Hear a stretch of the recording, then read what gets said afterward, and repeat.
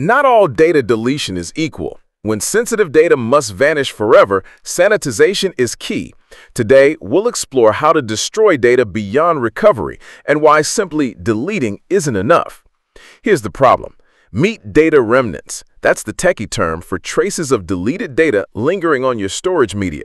Think of it like ghost files hiding in the corners of your hard drive or magnetic residue left behind. Even when you delete something, fragments can stick around, and forensic tools like file carving can actually rebuild those files from raw fragments. So what can you do? Let's look at the options, from weakest to strongest.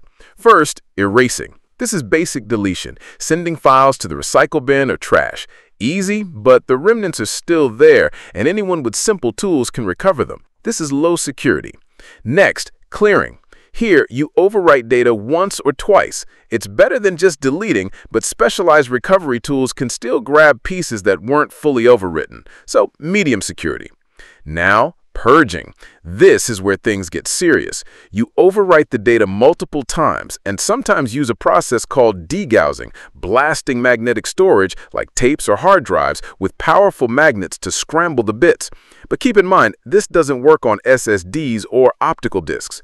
It's high security, but still not enough for the most sensitive data.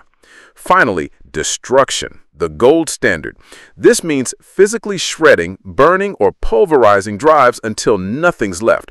Or you can use cryptographic erasure. Encrypted data, then destroy the key, which is perfect for cloud storage or top-secret files. When you do this right, there's zero recovery path. So, when should you use each method?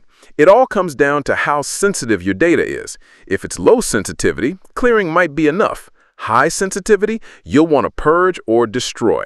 For cloud data, cryptographic erasure is your best friend. Remember, true data destruction leaves no ghosts. For compliance, always verify with standards like NIST 800-88. When data must die, make sure it stays dead.